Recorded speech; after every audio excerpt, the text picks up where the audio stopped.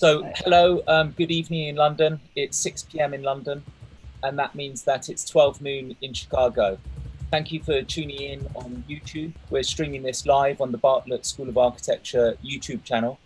This is the series around the B world in 8 hours with Sir Peter Cook.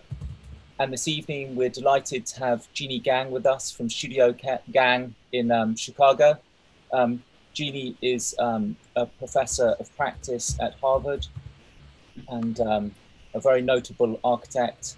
And Peter this evening is going to first of all introduce some of her work, followed by a short discussion and then a short presentation, and then that will be opened out to questions both within the audience here, within the Zoom audience, but also within the YouTube live streaming. So please ask questions as you come. And this talk series has evolved out of talks that were being developed with our first years, and Bob Scheel and Barbara Campbell-Lang asked if this could be upscaled. So thank you for joining us. I'm now going to hand over to Peter. Hi, good evening, good morning, good lunchtime, rather. Actually, you know, compared with most of the people I've been talking to so far in this series, I've known you the least long, but on the 2 or 3 times that I have met you, you've been very, very amusing and good company and quite different from what I originally thought you might be. Oh, really? You know, this very successful Chicago person. I always think of Chicago as a hard town. I thought, God, she's going to be a real hard lady.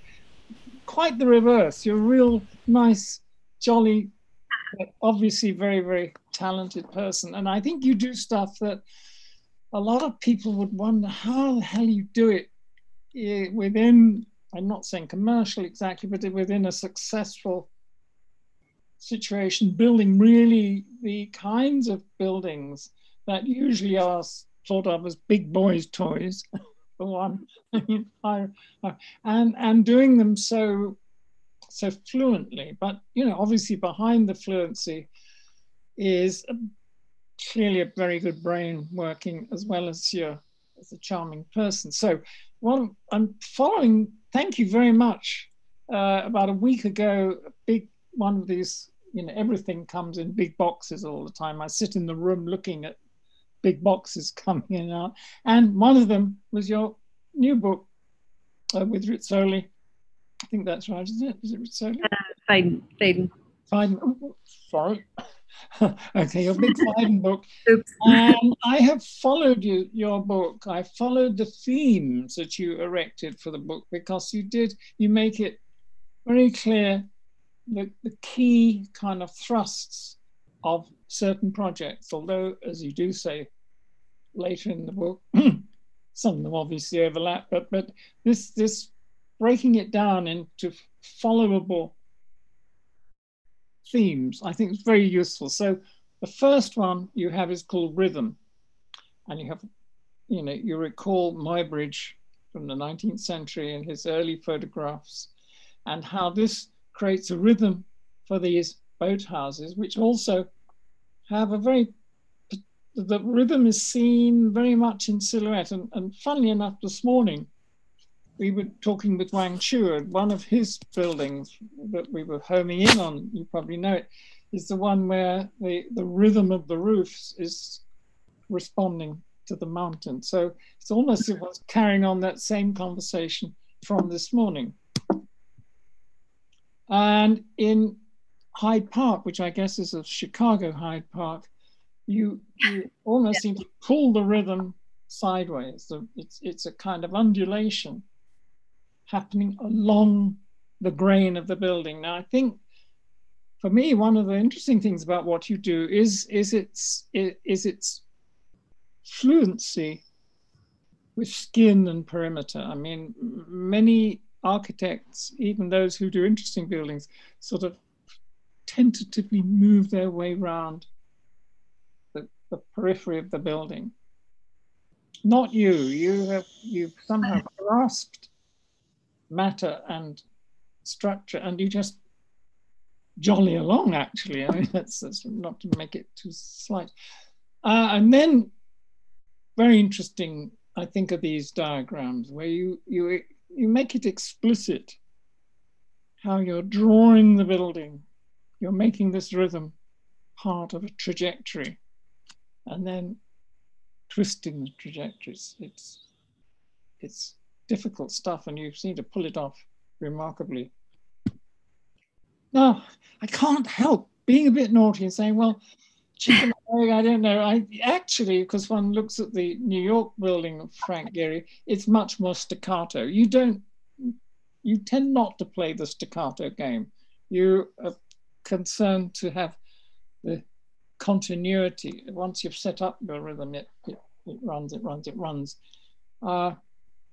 But what is Frank doing there for Santa Monica? Because there's a difference between the New York building and the Santa Monica one. Is he looking at you? We like to ask. Anyhow, I couldn't resist that because, you know, just as one was with Wang Chu, looking for other architects in the world who use certain kinds of materiality. I think all of you guys are very original to yourselves, but I always feel that there are things in the wind. At a certain moment in history, there are things in the wind. Now, flow, you're still talking about flow, but here the flow is very organic. And I look at that plan and I see a periphery, which is and of course, this is an institutional building. This is going to be a museum. And it's hugging, I guess, within other buildings. But then you carve it out like a cave. And that's tricky stuff because you're not making your flow happen rolling around an object, you're digging into, you're being a giant mole. And there is a certain precedent for this, which is not necessarily a fashionable precedent. And so I'm intrigued by that. Though with digital support, obviously you could do things which perhaps these guys had to do with great effort. But I'm intrigued that it reminds me a bit of the Goetheneum. And you were telling me the other day that in fact you know the Goetheneum and visited. I'm not saying you pick straight up, but it's somehow as if you're playing with fire of going to a kind of architecture that is certainly not typical Chicago, but I'll come back to that later.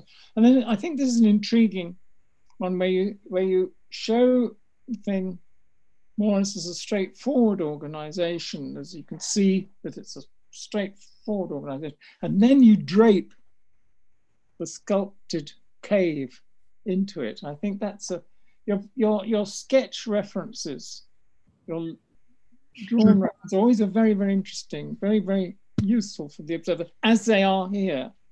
Now, this was the thing that really, I think, from an outside point of view, put you on the map. I said, what's that? That's really rather juicy. What? Is it real? And first time I saw that photograph, I thought it couldn't have been built. And when you came to the Bartlett a year or so back, whenever it was, you gave very, very good description of it. And you explained at great length how these undulations were in fact balconies and how these balconies could enable people on different levels to communicate with each other. It wasn't just flim flam, it wasn't just sort of waltzing around. Although I think the compositional aspect of it, the art, I mean, straightforward art decisions.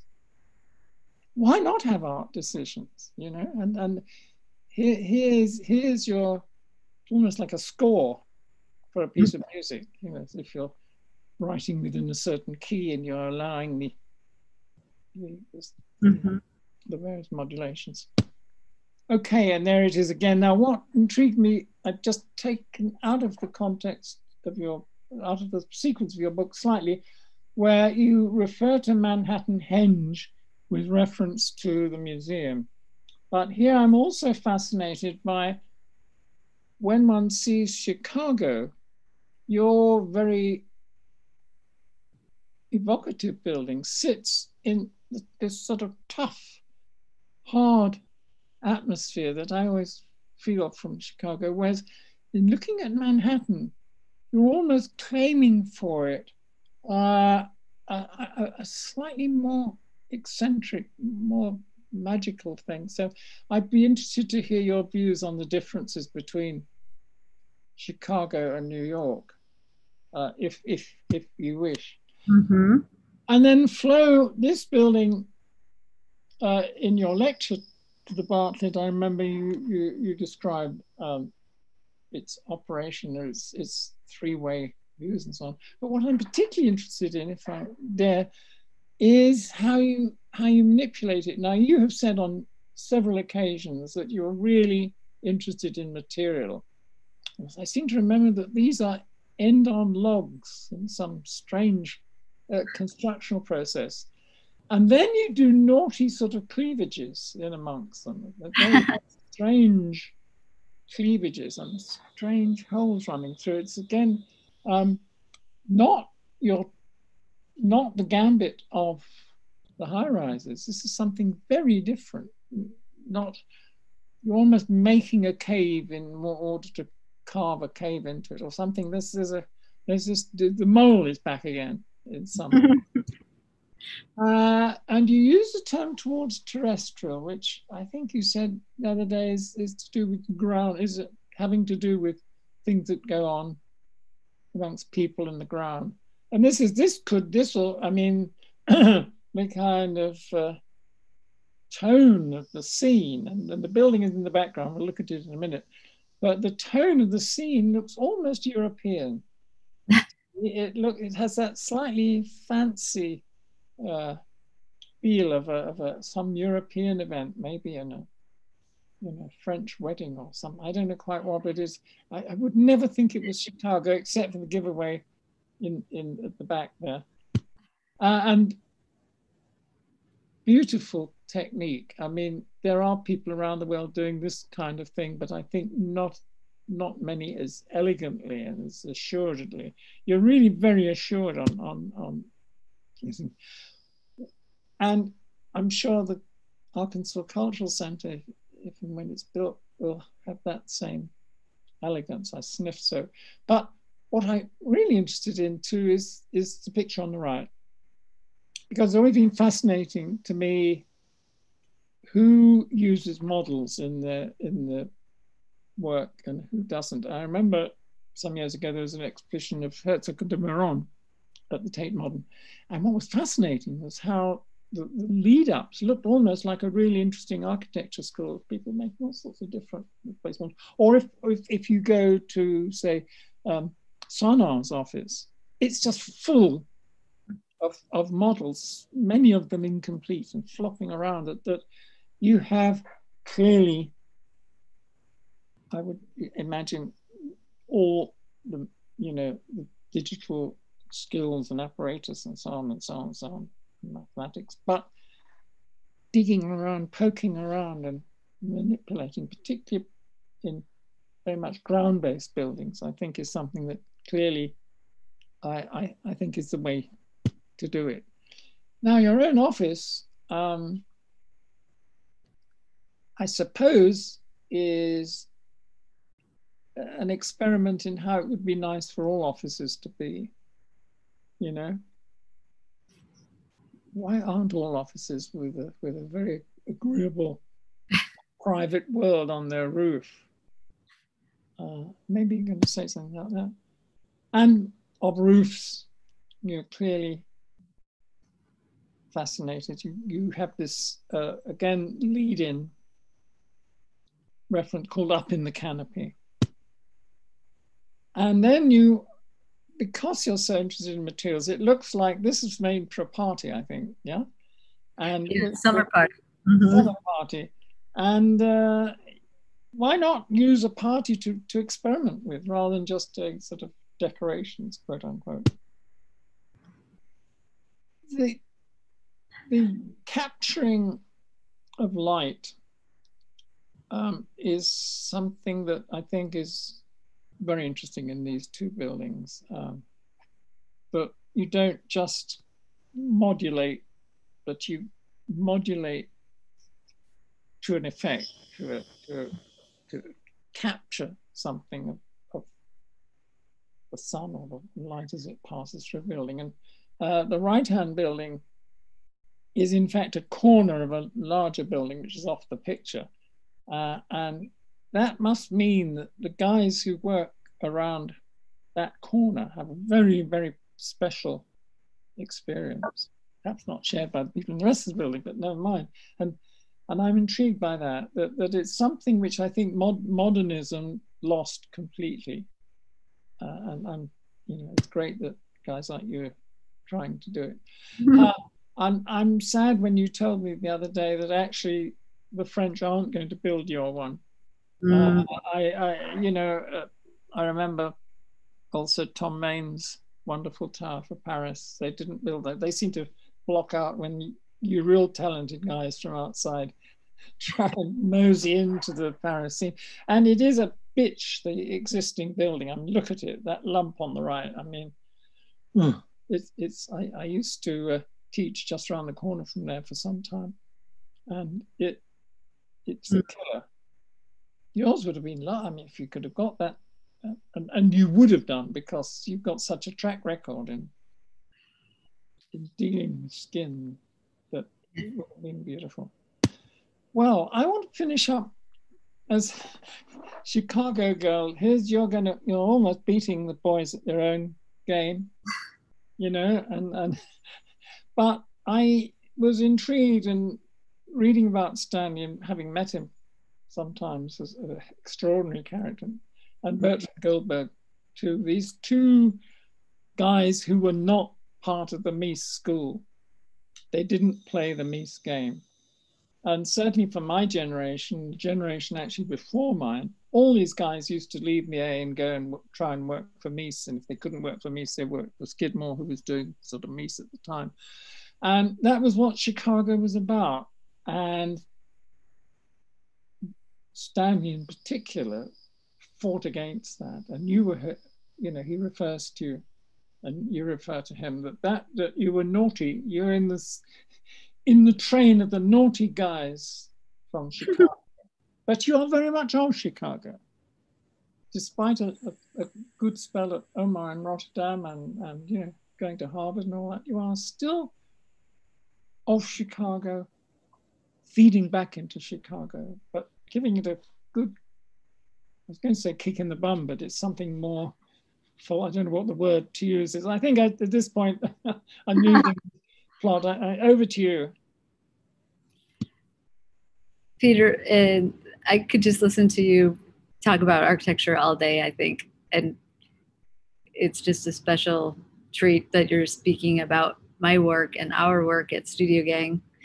And it's really nice to be here with everyone, even from so far away. I thought I would just maybe jump right into a project and out of those from the book. And the one that seems that I'd like to talk about now, and I'll share my screen. Hold on. I think I can do that. There we go. This is that centered for everyone? Yeah, that's great. We can see that. Thanks. Perfect. Okay. So this is such an interesting building, and it is currently under construction, the Gilder Center for Science Education Innovation at the American Museum of Natural History. And it has, the Museum of Natural History has a special place in my heart because of my interest in nature and the way that it works, the way that there are logics found in nature that can be very much applied to architecture. But it also crosses over a lot of other things for me. One of them being this idea of the building that has almost no outside. It's really, as Peter showed, hold on, I think I'm gonna click this way.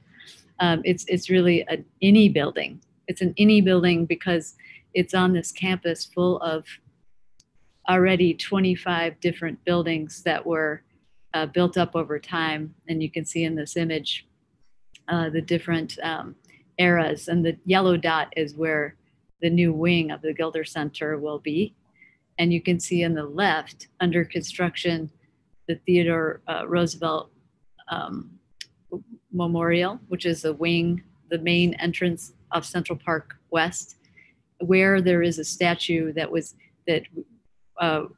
recently it was just requested by the president of the museum to remove the statue of Theodore Roosevelt because of the way that it depicts the other races. There's a picture, it's a statue of Theodore Roosevelt on a big horse, and to his right and to his left, there is a Native American and an African American that are clearly depicted as, you know, subservient to this great hero on the horse. So it was, you know, the depiction that was causing this angst.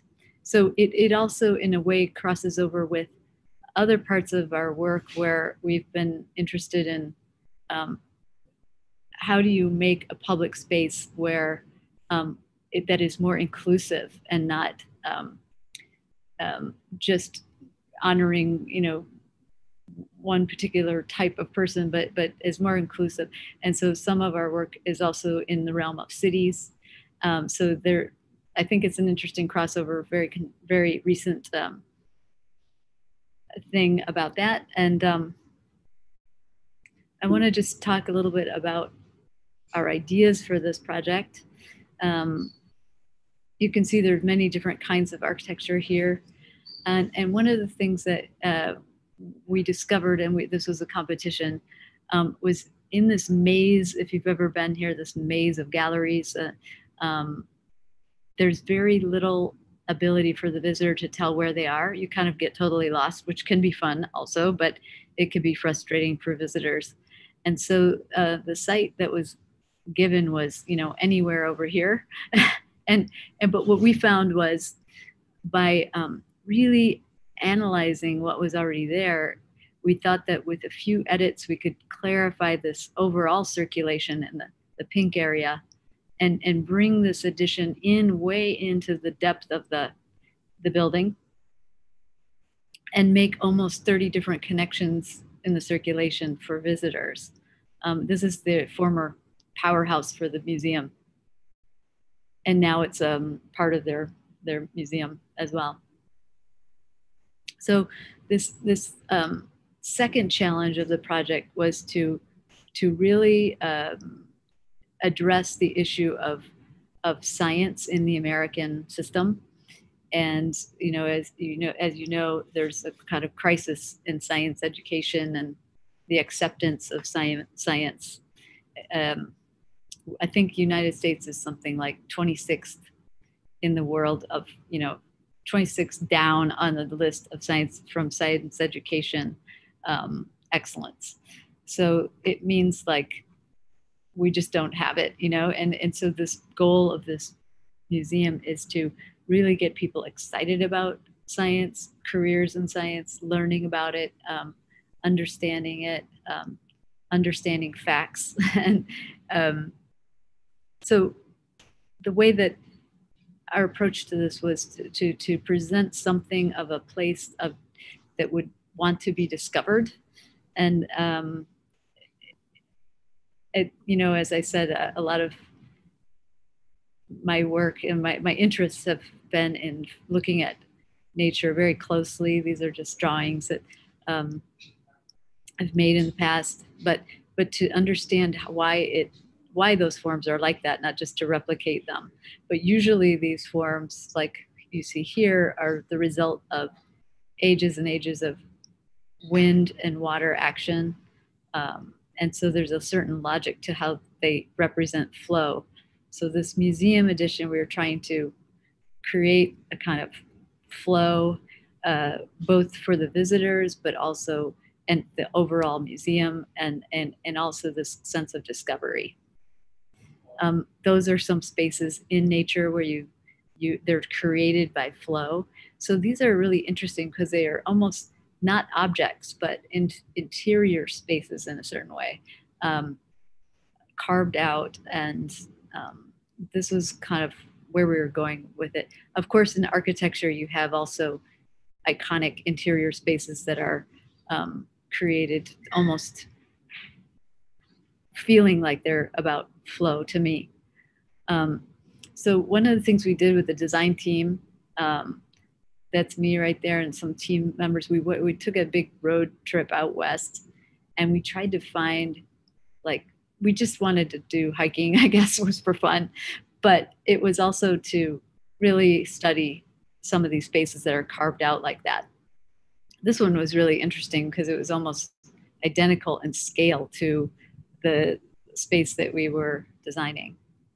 And this is a little out of order, but it was really the first sketch when we were in the competition, this idea of discovery about flow. And you can see here this Manhattan Henge, which is the event when the sun sets on axis with the Manhattan grid. So what a better way to tie this architecture to nature, the Natural History Museum, than to capture this phenomena within the building. So this kind of canyon that we're making, this atrium, is aligned with 77th Street to create this almost a viewing platform for this event, which actually happens, twice a year. And then, of course, digital tools are hugely important for this project, but we really weren't able to get the right feel with the digital tools that were available. We ended up, in fact, having to write a unique program with consultants to help us to get the software to do what we wanted it to do. But before that, of course, as Peter said, Chicago is just so cold. And we just took out this big blocks of ice and started melting them. I remember doing it as a child, actually. My mom would heat up a tea kettle of hot water, and then I would take it outside and create sculptures in the big, mounds of snow that were piled up. So we kind of did the same thing here, and it really was very instructive. This is a picture from that ice melting model, which as we progress this into the digital tools, it really became about creating this. It's almost like it's an object, but it's a space. It's a space that you occupy. It's structural, and that's a big difference, I think, between our work and maybe some other people that are interested in similar formal things. We're adamant about this thing being a structure. So it is a kind of iconic void, if you will, that is porous, and it supports the floors of the museum that then connect to the rest of the museum at large. And so it's about a space about discovery, seeing something, moving toward it, light from somewhere that you can't see. And this is the way it works, structurally, that these forces are all, coming down. These are true arches, and these oculi at the top support the skylights that come into the space. And here's what I mean about this place being connective. It's really connecting all the existing floors of the museum on every level into this space where you can change levels. And beyond this section, there's a big theater space in here as well. And then these forces, of course, go down to the Manhattan schist and the gneiss that's down there, and the layers of support in Manhattan, which, to your point, Peter, I really do see Manhattan as something different than Chicago. I think that it's really a city that feels almost like it's been eroded out of a solid, the way that the step back skyscrapers work. And it feels like a big rock, whereas Chicago, it's built on a swamp, basically, but each building is its own entity, and together they create almost a geologic mountain range. That was an early sketch of this structural space. that is, like I said, an INI building, because this is buildings all around it. It only shows up on the edges. And this is a later image. And the thing that is revealed in the sketch shown by Peter is this collections core, which we're trying to make visible so that people understand how the collection is used still in science today. It's really used as a tool like you can take an age-old artifact or rock or anything and take it into a lab and do an MRI scan on it and learn new things about nature. So, this image shows the atrium looking back towards 77th Street. So you will be able to see, Manhattan Henge on this axis from the bridges or from the space, and able to enter into different exhibits from this central space. There will be a live vivarium for butterflies in this, which and also a display of all the insects that the museum has. So there's some collections that are also being shown, even though this is an education wing. And this insect collection has never been shown really in the museum. They've had it buried deep in the bowels, and it will be for one of the first time that it's brought out in its full glory. So I think I was just going to show you that one project today. So I can always add more if we have more time, but I thought that maybe going in depth in one project would be a good way to start to add to the conversation. Even though it's not what you would normally be thought of as the core of your work, I mean, you have the issue that you have done these high rises. And in a way, they, to such an extent that it's intriguing. I mean, I respect what you've done, and also I did show lots of pictures from your book. So, you know, there's no doubt that people watching, if they didn't know your work that well, they've seen a quick run through of many things. But you are identified with the high rise, but your moment of interest, or the thing that you want to tell us about, is that cave-like building. Is that because, can I ask a funny question? Is that because you know you're very good at high rises?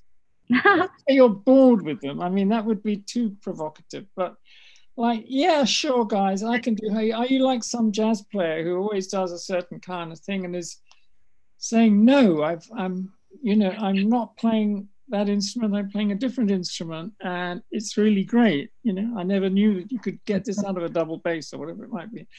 Or is it that I noticed when you gave the lecture at the Bartlett, you talked about a project down on the Mississippi, for instance, which you have not put in the book. And that intrigues me. One aspect of it is in there. It's called Stone Stories, which is in the material section. What are you made of? And it really, what are you made of, also has other meanings. You know, what are you all about? And I think it applies to all of us. We ask ourselves these questions. So I can show another project on the high-rise side. I like to talk more about process, as you can tell. Just the final. Yeah. But I'll do that. I mean, there is this thing that you know, we sometimes, I think you're taking an interesting point on using this event, because we can assume that somebody as known as you, if people are interested, they can find lots and lots and lots of pictures of the buildings. Now they can go and buy a big book, etc., etc. And you should talk about what you want to talk about. And I've suffered this myself in the past. You know, that if you did something very, very known, it hung around you for decades. And you would like, it could be the last thing you want to talk about, but there's this guy saying, well, and what about? And I think that it's interesting that you've taken the cave, and then you have shown that you are fitting it into a very site-specific condition. Now, does that mean that that's what it's about? That if you had a tabula rasa site, you couldn't possibly do that building? Probably could not. And in fact, in a more like a tabula rasa site, the triangular building, the one with the orifice, that when you describe it, you describe as it looking out towards certain things on the site, certain things on the adjoining site. So perhaps that's what it's about. I think it's the reason I bring that one up is, we spoke about form in the past, and you are so articulate in describing formal moves. Although in our work, there's so much more at work there than the form, but the form is difficult to achieve, and it takes many iterations.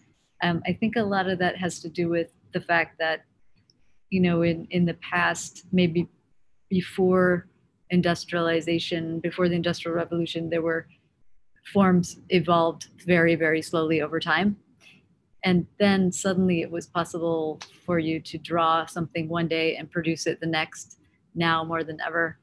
And so it is not easy to turn certain corners, make transitions between things that just have not been really, there's no history of doing it, So the work that you showed of someone like Gaudi also was working in a very experimental way and iterative way to understand how to work with these kind of forms.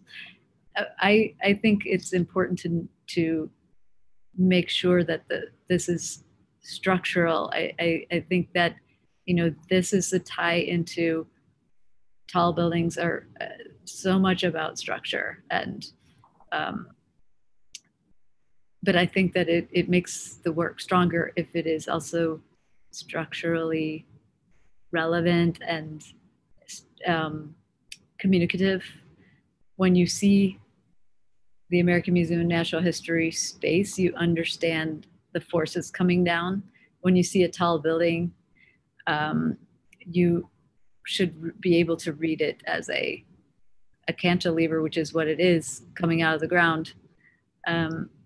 So that's a really important preoccupation, and it's one of the reasons why with our modeling that we try to use materials in modeling that are a little bit similar to what the final material is, whether it's ice for the AMNH or using cast materials for concrete models.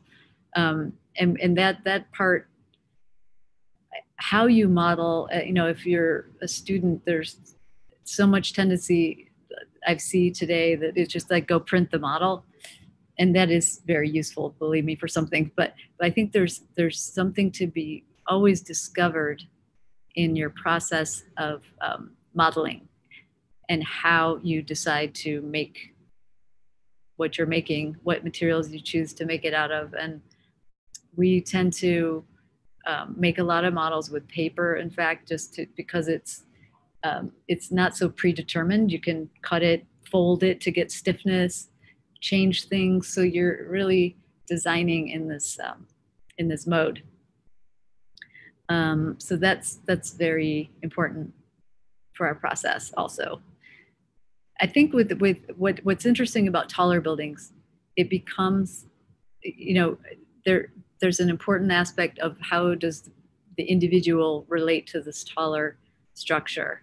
I would show you maybe this project, if I can share my screen again, which you mentioned briefly. And let's see if it's in the middle. This Mira Tower in San Francisco. you know, I like residential because I like this people to live in the city, but I want to see the individual house, you know, like not more seeing the individual house than the overall shape of some building. So this is kind of very straightforward global shape, but it expresses the individual home stacked up. And that's, you know, you can see this bay windows throughout San Francisco, where each one has its own personality in this case, and they're reaching out to grab light. And so that was our basic idea here, is starting with a bay window with views. And the site we have is there's so much variety, different views of the bridges, different views of the city. So we just incorporated that. I mean, the sketch on the right is really showing these little bay windows starting to be splayed along a line, a trajectory that's somewhat spiraling, you know, as you find in nature, growth pattern. And it allowed us to also be strategic about the construction of these. Maybe these could be prefabricated. So that was the idea. Here's a little bit later sketch of the bays starting to rotate along those lines. And then you can see the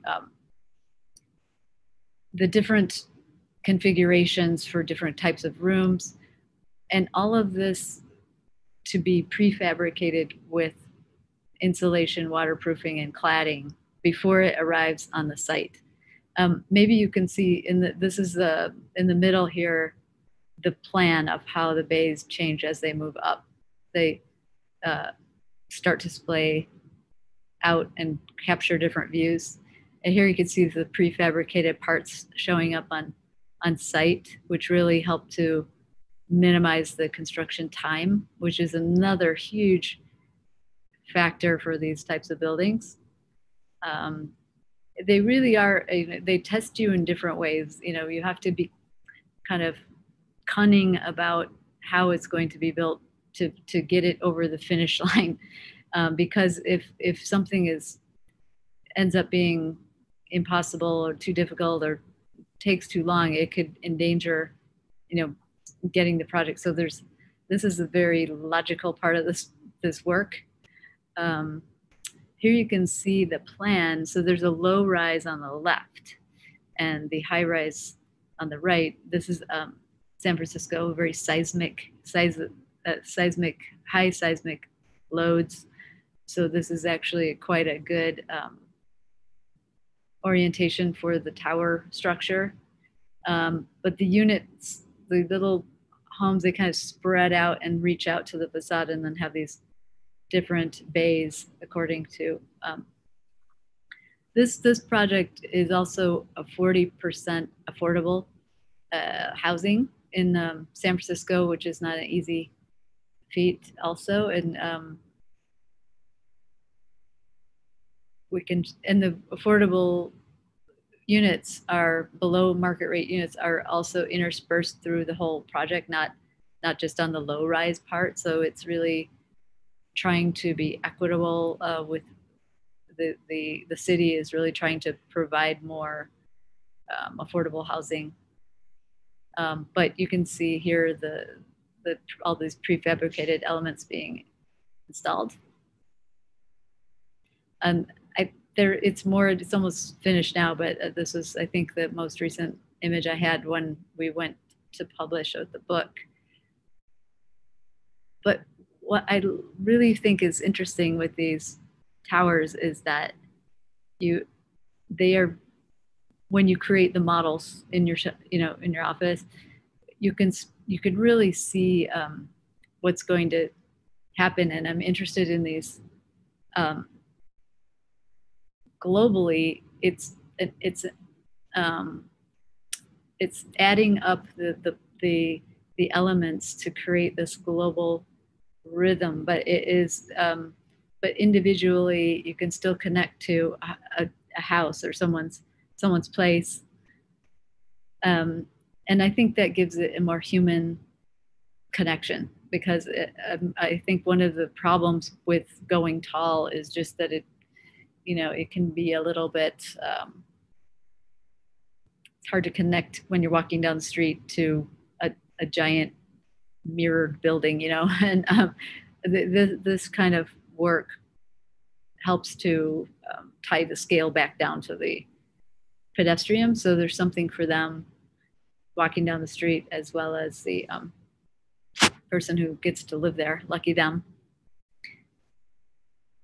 I'll do one more that's in design, and of course this one is probably threatened now that after the pandemic, but this is a hotel to be built in Boston.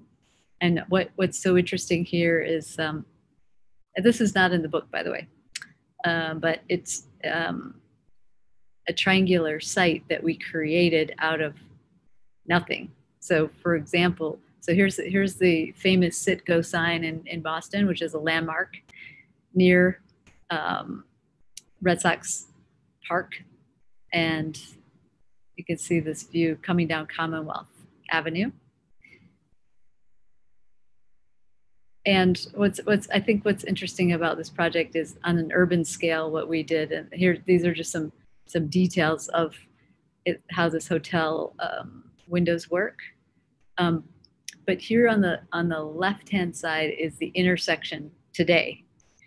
And you can see there's lots of traffic going all around it, and it's all about cars. And we argued that one could make a site in the middle of this big auto intersection, and urbanistically put the roads on a little diet and make more safe crossings for pedestrians and bikes. And to create at the same time a building in the middle of that. It's a square, Kenmore Square, that's always been a problematic in Boston, and this would somehow make it into a place. We were lucky that, and this shows the previous public realm, 8,700 square feet. And after we did this project, we can create about 32,300 square feet. And so there's a benefit to the city beyond the building benefit to the owner, I guess, but it's really doing something for the city. And so here it is in the middle, and you can see how it creates more of a meeting point in the city. And this is before, and this is, okay, so, sorry, that was just another kind of quick view of a project that's on the boards. Well, in the fall. I was delighted to hear you talk about bay. I'm sitting in a bay window as I speak, actually. It's a sort of 100-year-old bay window of the London type, but and there is something agreeable about that. I have views down the street as well as into the garden, as well as another, you know, I have 3 views. And also different qualities of light during the day. Absolutely, yeah.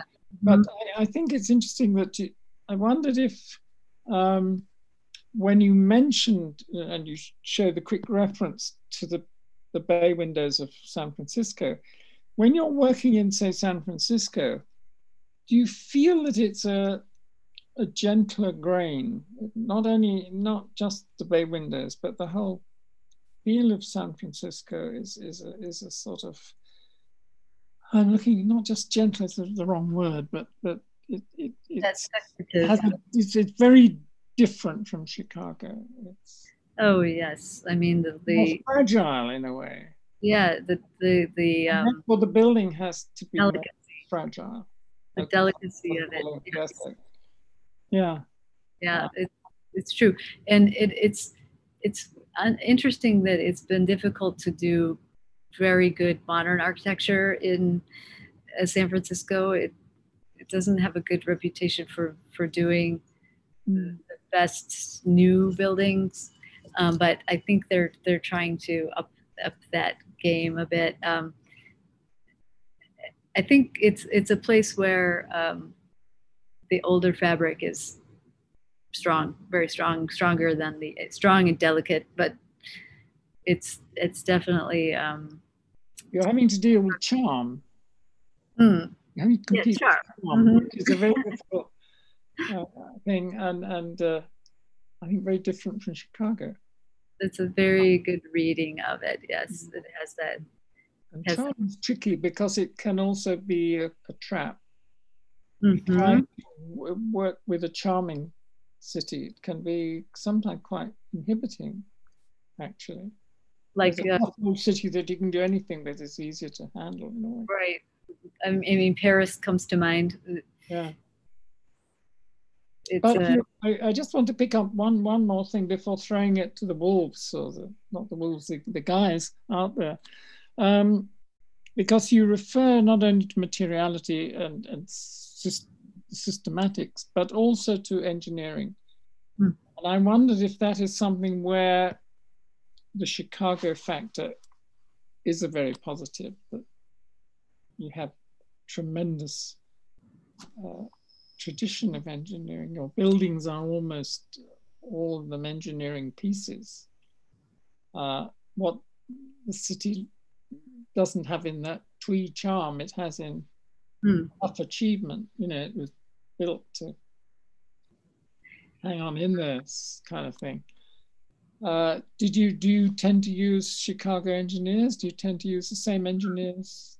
Well, you know, I grew up, I'm the daughter of an engineer. Oh, okay. I didn't know that. But okay, yeah. good. And but I think, you know, I've always really loved collaborating with engineers. In fact, we have a fellow here at our office, Peter Heppel.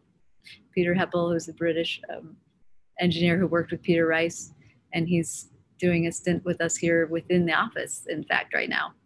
But we work with a lot of different engineers, and but it's really crucial to have that kind of very collaborative relationship. For me, I like to bounce things off the engineer, like, because they will call you on it if you're just, you know, you're going up the wrong tree. And they're always, it's almost like a measure of, you know, is this a good idea? Can this be done? What's, you know, those conversations very early are very important. So yes, working with Chicago engineers, yes, but another one, Rory McGowan from Aubert up in the Dublin office, is an engineer I collaborate with a lot. Guy Nordenson in New York, who's very creative engineer, and Ron Klemenczyk is out of Seattle, who's works a lot on tall buildings, and his specialty is really the means and methods. You know, like, how is this thing going to be built? So those are all really key people to collaborate with, and usually very early in the process, and even in the concept stage. And that's why those particular engineers I like, they are capable of having those conversations, and not all engineers are. So now I know there are a whole load of questions from other people piling up, and I'm going to hand over to Max to bring them in, I think. Thanks, Peter. Thanks, Jeanne. That was a fascinating presentation. Absolutely wonderful work. So we have some questions that have come in from YouTube and from within the lecture that we have here. So I'm just going to first of all ask one question that's come from YouTube, which is from Sharavan Aaron. And the question is about, she says that she's an architectural student at University of Illinois. And how do you find a balance between doing social justice projects such as the Arcus Center and your high-rise towers? So that's sort of quite a polemic question. So I wonder if you want to. Yeah. Well, I think the high-rise towers frankly, I never thought I would be doing high-rise towers. It was almost an accident that I was invited to do one. But then in doing that, I realized that the tower, in fact, is got something going for it. It's a way to put many dwellers within the center of the city and reduces carbon. I think it's incredible difference between the carbon expent in living in like a suburban pattern versus living in a tower that's connected to the city and easy for people to walk to work and walk to all of their grocery stores and things like that. So that was compelling. And then it became about, how do you make people feel more socially connected in the tower? Because it seemed that this just wasn't a concern when I started that first project with the Aqua Tower. It was really all about the privilege of living in this tall building and not about being part of the city, more of an exclusive type arrangement. So that's been the thing that I've really been fascinated with, is to connect people to the outdoors and to the city, to their neighbors, and to reduce the carbon footprint of living, and this both things are really crucial. So I don't see them in conflict with the social justice approach. That I'm really interested in environmental justice issues too. And so in our office, we always try to have projects that are addressing these key things that we care about racial justice, environmental justice, social justice in general, and try to pick those projects and lift them up and give them visibility. And frankly, not all those projects have very big budgets at all. And they, sometimes we use our profits from a bigger project and put it toward a project that has no fee at all, so that's kind of how it's the little Robin Hood method, I guess, of trying to do both scales, but they're equally important to me and to all of us here. I think my team is so committed to these issues as well, and we're always trying to address them through our medium, which is architecture. Actually, there's a question that's come again from YouTube, which actually ties into the idea of the medium. And the question is, after publishing books such as Reverse Effect, Reveal, and your newest book, what do you believe is the importance of architectural publications and the documentation of your practice? So the relationship between publications you do and the practice. That's a great question. It's so crucial. I wish I did it more even, but it is crucial for articulating, your position on something, or in the case of Reverse Effect, it was really toward getting action on a political issue. And so the written word, the articulation of your thoughts in architecture is really, really important, both from your own personal process, my own personal process of design, but also to communicate to others and share. And like this format that we're using right now on Zoom, but the publications will reach a different audience and start different conversations. And that's our world in architecture. It really depends on this kind of debate. And of course, not all architects participate in that debate, but I'm sure that all of the students at the Bartlett are part of this debate and will continue to be throughout their career. I hope. Thank you for that. There's now a question from Frosso, who is in the audience. Frosso, would you like to ask your question? Yeah, sure. Well, it's very inspirational, Jeanne. Two different topics. One is, I love, it's very personal because, I think in the same way, which is, I'm not saying it's right, but this way that you master in a very humble but profound way the science. So you look at nature, you interpret it. So how you interpret nature, and intuitively, I didn't know, I mean, I heard it, but I didn't know that your dad was an engineer. So the idea that it's embedded, it's not sort of showing off, let's make a big engineering noise here. But the fact that it's a more of an existential thing, that it's got to stand up, but in a very personal and sort of whatever way, for me, I find this amazing, inspirational. So this is not a question. It's just saying that it's rare for students that are listening now of us, occasion where you say, you give a why, but the why is very instinctive, but also rational, that with the environmental disaster, with the climate, with the money issue or social, the idea that you actually have a reason in the nature issue, it's not formal, the form has a reason, which is personal, but also scientific. So I find this exceedingly inspirational, and thanks a lot. I was going to ask you something on, you know, how Peter managed to divert you from the building, which I love, you know, with the caves, and going to the tower topic. That's my question, really. You can master structural engineering very well in terms of these towers. You can master the facade beautifully, panels and, you know, light and all that stuff.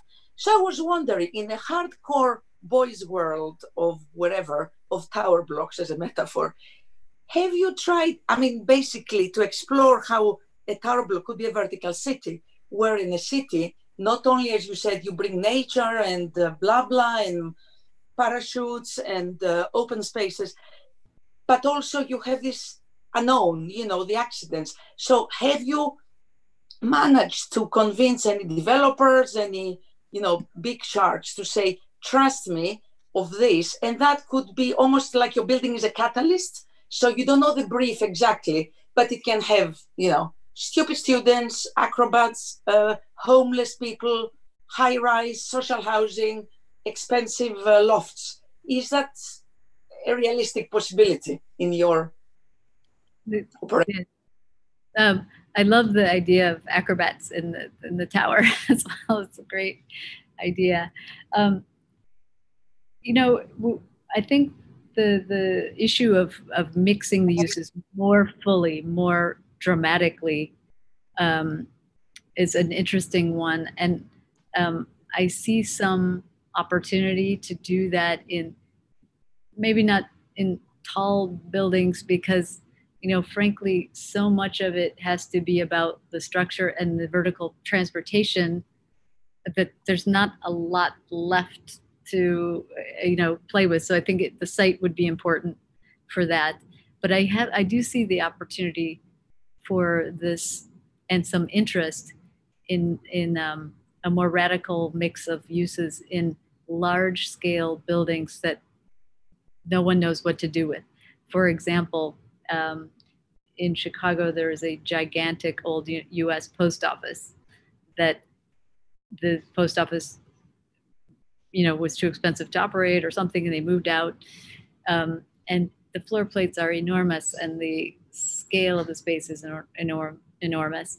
And so there's just some real creativity in thinking about how to use this differently. And I think buildings like that offer, I mean, it would be interesting to go search out these kind of behemoth buildings. One building that we did something very interesting with in terms of the mix was to take an old coal burning power plant at Beloit College in Wisconsin and turn it into like a three-pronged, it's for the college, but it has a health center, a recreation, and a student center in it. And this in this unlikely gigantic shell of an old power plant. So, and I really love the idea of reusing buildings for different uses and being more free with how they are renovated, and not necessarily a historic preservation building, but really reinventing them. And so the high rise, I don't know if it's the best place to radically mix uses, although it has been tried in the past. Like Bertrand Goldberg, for example, at Marina City, had a school, common areas, a boat, a docking area at the bottom, a car park, and apartments all in one high-rise building. So yeah, I think the context today is a little bit difficult, the way that they are financially sketched out by their owners, but I do think it's a fertile area to explore, and would be great to maybe do a studio about that at some point. But thanks for that question. That's fascinating. Thanks a lot. So we now have another question from Alfie G, who's one of our second year students. Alfie, would you like to turn your camera on and ask your question to Jeanne, please? Yeah, hi. I thought, sort of looking at what you were doing, it seemed like you're really adept at doing both kind of additive buildings like you did in Boston, where it's like, here's an opportunity for us to put something, sort of add to this site.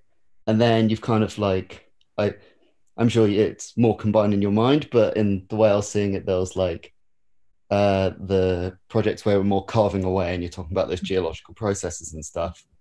And it was interesting that you were just saying to Frosso about the renovations, because I mean, you've kind of got it becomes very explicit when you're doing renovating buildings that you're very much adding or taking away from it, and those are the choices. So I was just wondering, when you're looking at a site, what's a site that you go, hey, here's one we're going to scoop out of, or hey, here's one where we're going to build up onto, kind of in a really basic way? Thanks for that question. Yeah, it's like how to intervene on, you have urban infill sites and in cities, and then more and more, we're starting to have sites like in Brazil. We're doing the U.S. Embassy in Brasilia, and it's really a project where it has to have space around it for reasons that you can only imagine. But so you end up, it's somewhat an object placing in a site. But I think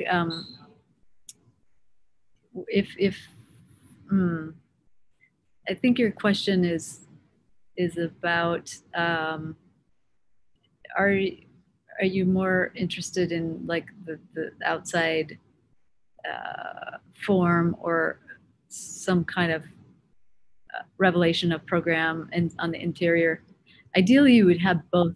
I mean, you'd have a site that's a great site. You can see the building from every side, and then have some incredible space on the inside of it.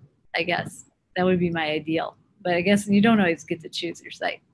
But I don't know if space is people are not talking about space enough anymore. I don't. Do you know what I mean? It's a lot about facade and techniques and effects, but space is it's always the thing that I remember most.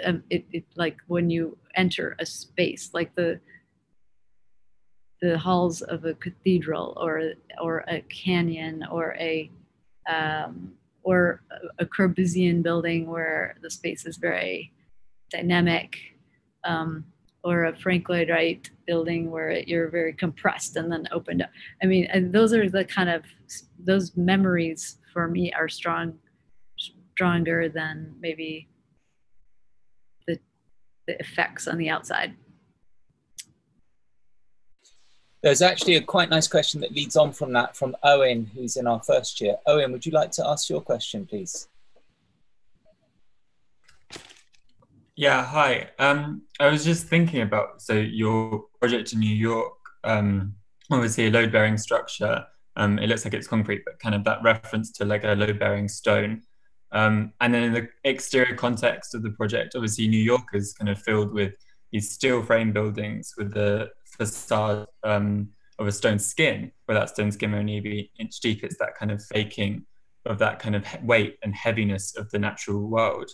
I was wondering in kind of what way the building relates to that exterior context, if it's in any way a critique of it, kind of similar to how James Sterling pokes a hole in the Stuttgart building, and kind of put some bricks on the outside and then revealed that structure. Yeah, and also how it kind of responds to the classical context of the building it fits within. That's a great question. Probably one of the most difficult things about that building was then when you get to the outside, then what? You have this interior space that's doing all these things, and then how does it get to the outside? And so in that case, and maybe you saw in the sketch, it was the idea that the inside gets exposed to the outside on those small parts. But the choice of how how do you support it? What kind of material is it? How does it relate to what's around it? Had a lot of things to consider. And what we ended up doing is, I think the priority, the hierarchy of these elements to consider was really, the partie of that building, which is to extend the axis along 75th Street through the museum and come out the other side. So on the east side of that axis is one of the buildings that was built in 1934 is a stone-clad building using a very specific kind of granite. But then there's everything else in between on the outside of the building's very eclectic.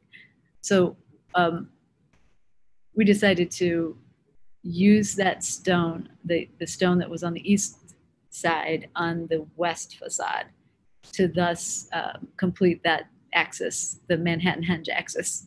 And in order to do that, we had to inquire to reopen the quarry that had that original stone up in Massachusetts. And we were able to get the stone, Milford granite. And so it ties back to the context through that choice of the specific material. And not extending the concrete to the outside, but really being part of the overall campus on the outside, and wrapping in, it becomes the concrete. Wow, that sounds absolutely incredible. There's a question now from Esme. Esme, would you like to ask your question?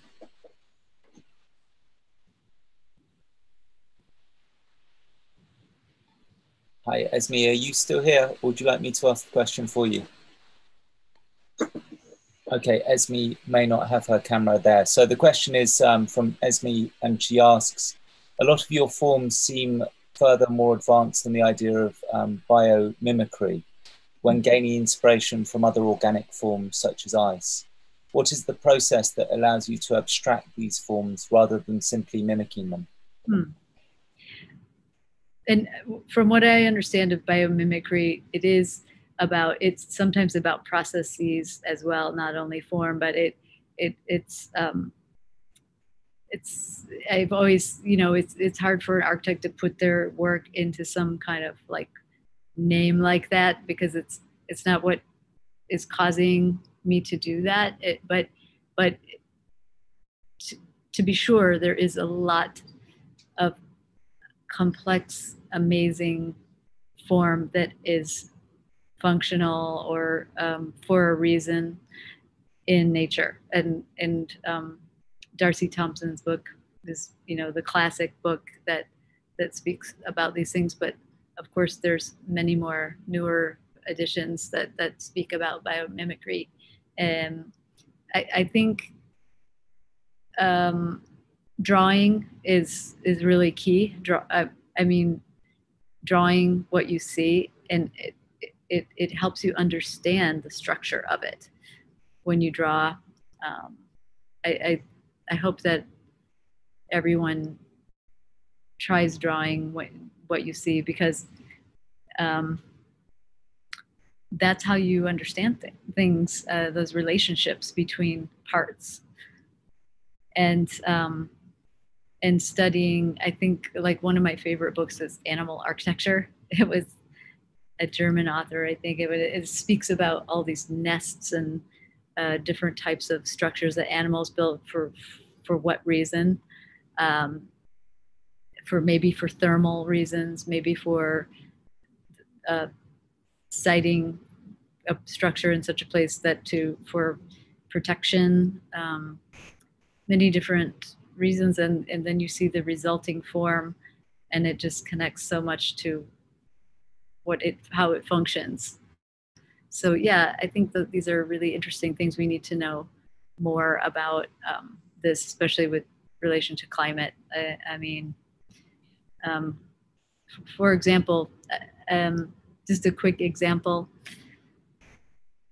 the Montparnasse Tower that Peter was showing that we did, the existing tower has this kind of dents in arrow-shaped cutouts out of the oval in plan, and we found that these were creating the really like negative effect on the structure, and they had to overpower that structure, overbuild it to be able to withstand the wind that was getting caught in these little cutouts. So, you know, it clearly was a formal gesture that had nothing to do with the aerodynamics of the tower. And so in our proposal, we filled those in, and then with the bumpy facade of these bays, that the kind of textured facade, we also reduced the turbulence that the wind was causing on the tower. So we're able to remove some structure in doing this new approach. So it would save material and save carbon to do that. So a lot of times there's just a real direct relationship between these natural forms, because nature, wants to use zero energy as much as possible. Like it's really trying to be minimal. And so that's one of the things you can take away from most shapes and forms that you find in nature that are usually trying to be economical, but in doing so, they create, a beautiful thing. So yeah, I learn a lot from looking very closely at nature and structure, and reading a lot about it all the time. It's fascinating. So. Thank you very much. So there's a question from Farbod, who is in the audience here. Farbod, would you like to ask your question? Hello, can you hear me? Yeah. Yeah. Thank you, Jeanne and Peter, for your great presentation and conversation. Jeanne, when I look at your project, I noticed that you have done a continuous attempt to explode the box shape of the building. I want to know what is the ultimate point for you in this process of exploding, and I would be happy if Peter shares his idea on this topic too. I'd like Peter, you go first. Well, I think that not only do we never see the box in nature, but in fact the box it's usually used where there's a equivalent condition, so that where you've been talking, there's been a bit of a conversation about, other things happening other than a typical condition. So that's one thing. As soon as the other things happen, it seems to me that you could even have a structural condition that was fairly consistent, but the periphery doesn't have to be, the infill doesn't have to be, you don't even have to fill it all in. But there was this kind of boneheaded thing. It's rather like sitting here in lockdown, everything, and there are 7 apartments in this building, so there's a lot of deliveries. Everything comes in a box, and then you take it out and half of it's styrene, or half of it's wrapping, or what, you never, if somebody's having a chair, we had a chair delivered the other day, but it came in a box, so we had to assemble the chair. Somebody else has a, I don't know, a coffee pot, but it's not box shaped. It's the sort of thing, it's okay, maybe it's easy for them sticking in the van, but you know, the world is not a van. It's not a delivery van. And I think it's sort of boneheadedness. I don't think it's just economics. I think it's why bother otherwise? And it doesn't seem to go away. There have been, you know, the sort of man and lady in the street have often said, you know, why, a few years ago, would say, well, why do they build all these matchbox buildings? But so a few people then stuck a funny roof on the matchbox, but went along the matchbox, notwithstanding. I can't see it myself, you know. I think the world isn't, you know, in a box. It's relieved from a box. We you know, the building I'm living in with this bay window, then above me there are balconies, and above that there are even studios, or even double height studio rooms, which was sort of developer's idea 100 years ago. That wasn't a box, and they've never been empty, you know, in 100 years. And I just think it's laziness. It's laziness and lack of bother. And I think if you guys all the time keep proving that there are economic, interesting, purchasable, saleable, whatever, you know, repeatable element buildings. It's quite interesting because in these in these conversations last week, we spoke to Su Fujimoto, and he, you know, starts off with his famous little tight box, and now in Paris and in the south of France, in Montpellier, his boxes have taken off. You know, yours boxes have taken off. There's the really interesting people, the boxes have taken off and have spluttered into something else. It's the Dumbos who will put everything in a cardboard box and mentally wrap it in styrene, you know. I was thinking of the Vista Tower, just when you were speaking about boxes, and maybe to show you a quick image of the geometry there about, hang on, let me share my screen for 1 second. If it's still possible. Yeah, go for it. Right. Okay. Yeah. Okay. Just to show this, this iterations on the form of that tower. But you know, the thing about towers a lot are about packing problems, and you know, packing in what you can get in, because it's very expensive to go tall. So you need to, like, you know, get it packed in. So, but this shape, this frustum shape is really superior in terms of packing than a box. And what we discovered, you can see the upper left, is if it were just extruded boxes, some attempts to create more maybe curvilinear ones, but then getting into this packing problem. And it's the benefit is really that you get more corners, and corners are great when to not be in an extrusion. You get like what we were talking about with the bay window, light from different directions. And so in this stacking of the different frustum shapes, which is like a truncated pyramid, and you will see things in the grocery store like packed this way, because you can get more in a smaller space. It's more logical. Or like a hexagon is also a good packing element, like in a beehive. But this allowed us to really get many more corner windows on the tower, and also to lift up the centerpiece so that we could get a public space going through this building at the base. So I think there's a lot more to discover in these non-box shapes. Thank you. That was really great answers from both of you. We've probably got time for about 2 more questions. There's one question that has come in from YouTube, which is, how is the concept of active idealism woven into the newest projects? And then there's a question that follows from that. I'll ask that now, so that you can maybe answer both at the same time. This is from Maxine Jeanne on YouTube. And how are you incorporating, well, actually we'll come to that one in the end, but how are you incorporating the recent pandemic and recent events in your design?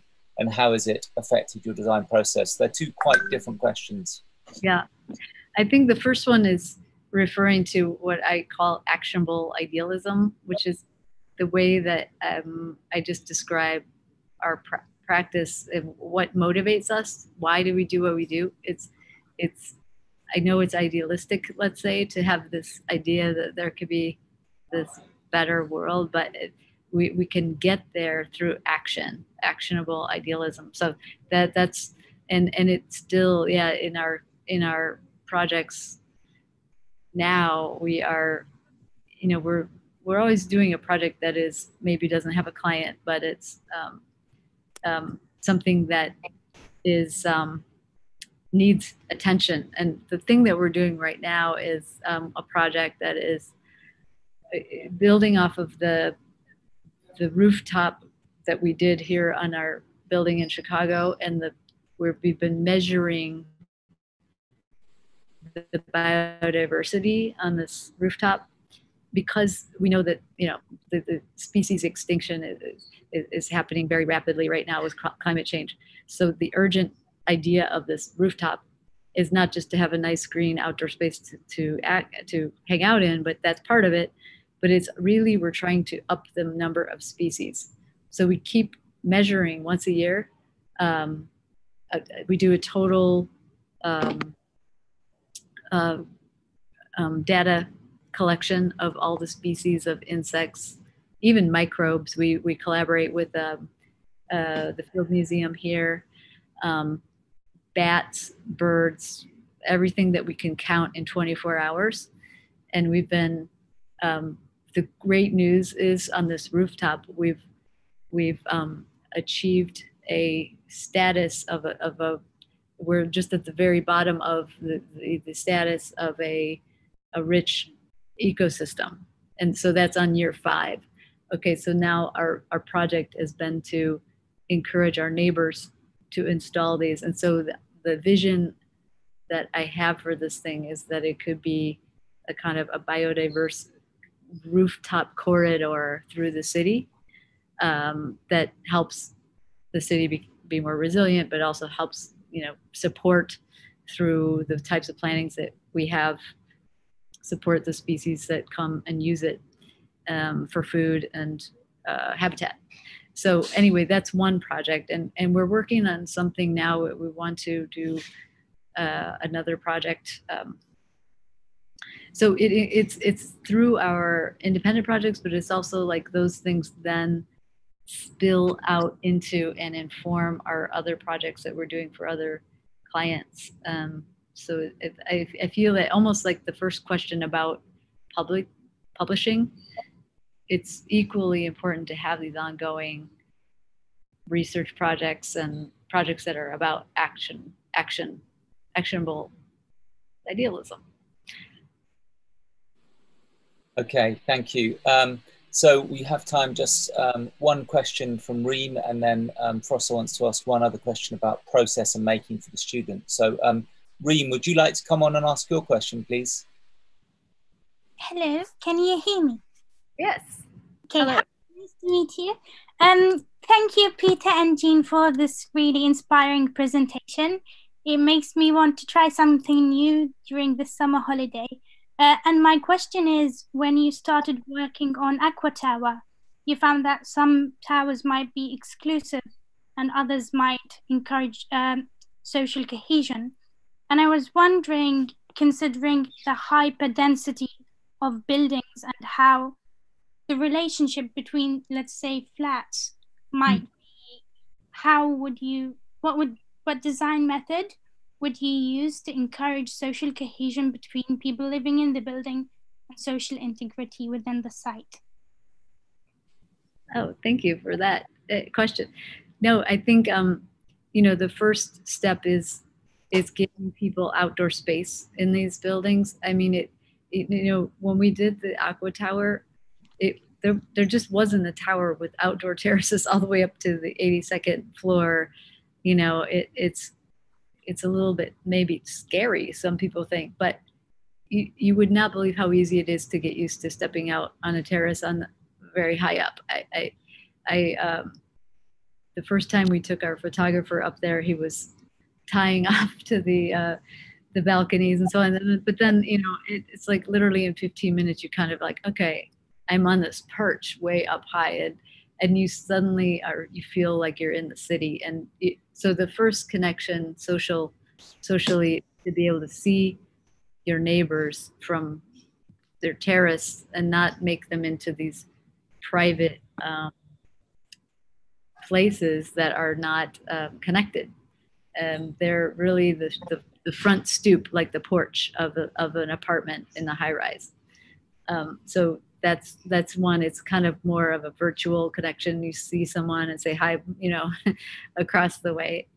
And the balconies became even more important during this lockdown, didn't it? Because I know I was reading in Milan how people would go out and play instruments on their balconies, and in France they were.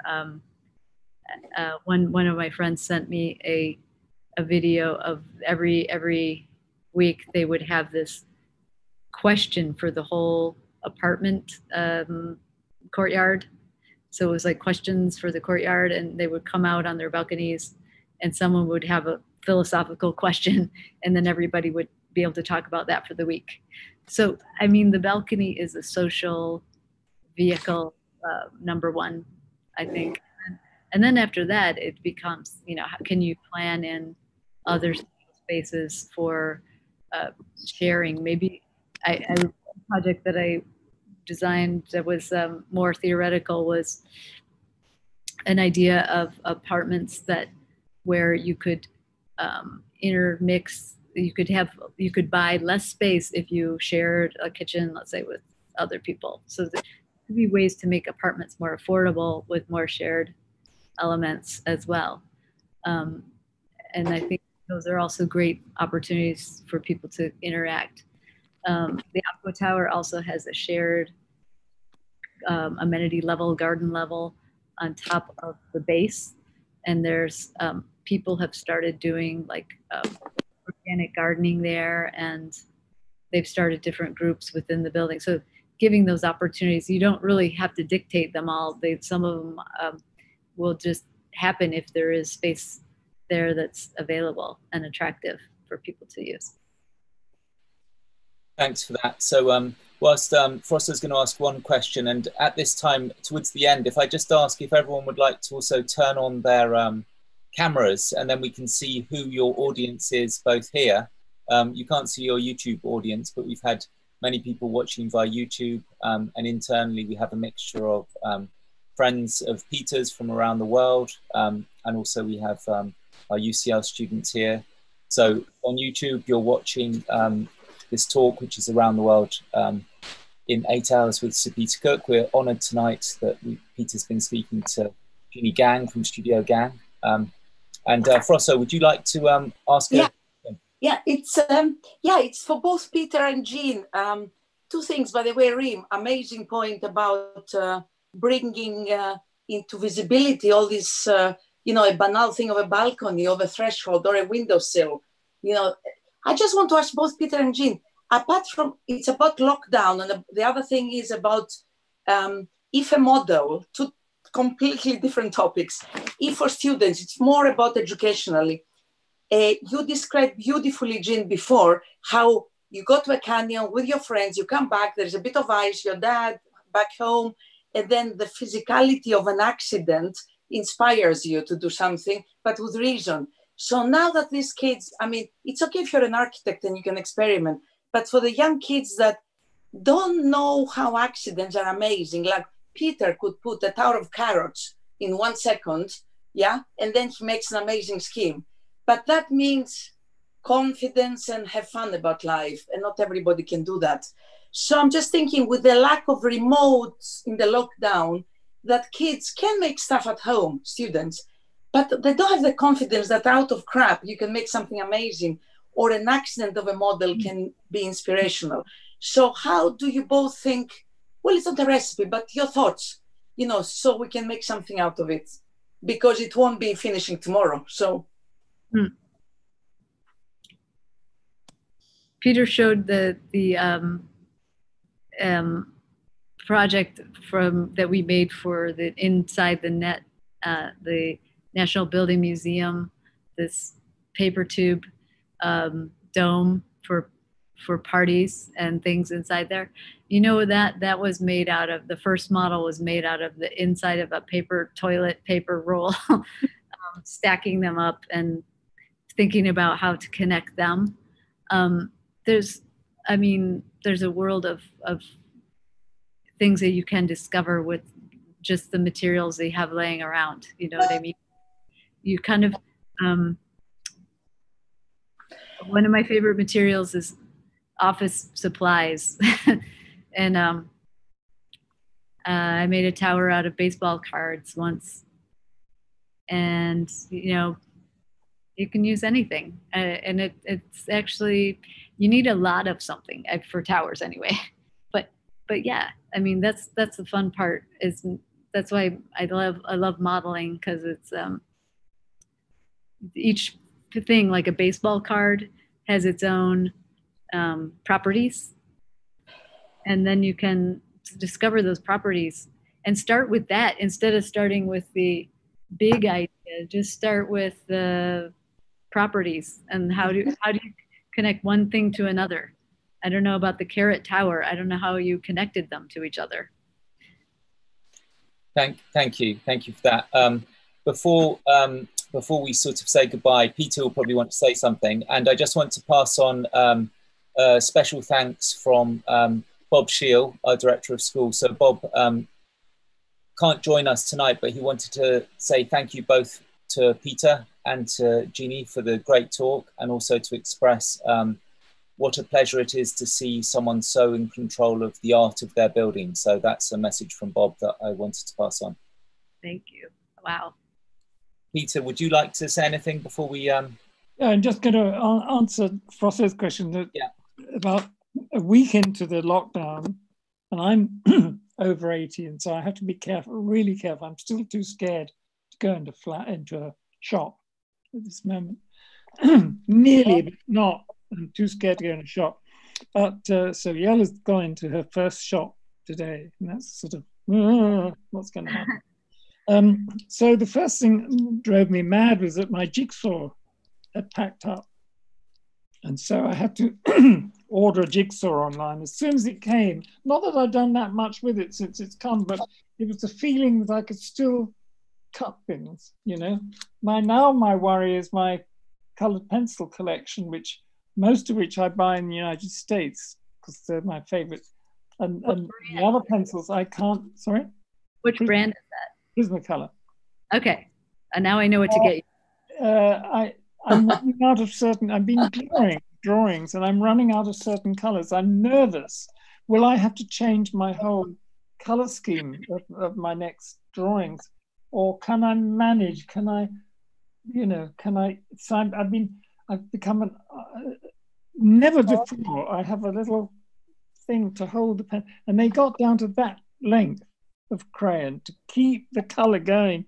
And the lockdown, and then I'm worrying that I start to worry if I managed to get somebody to send me some paper, etc. So it's the sort of practicality, meaning, it's really a sort of admission of weakness. You really are trying to carry on without being interfered with.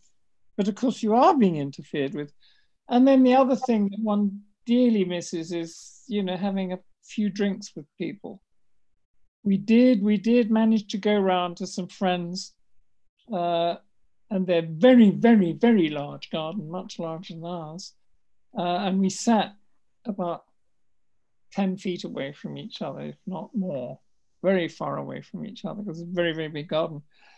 And then the thunderstorm came and we had to pack it in. So we're kind of, you know, I think it's sort of trying to cling on to, rather than, you know, everybody says that now everything will change and people will change. We've seen in England, my hometown, Bournemouth, had 500,000 people descending on its beach yesterday.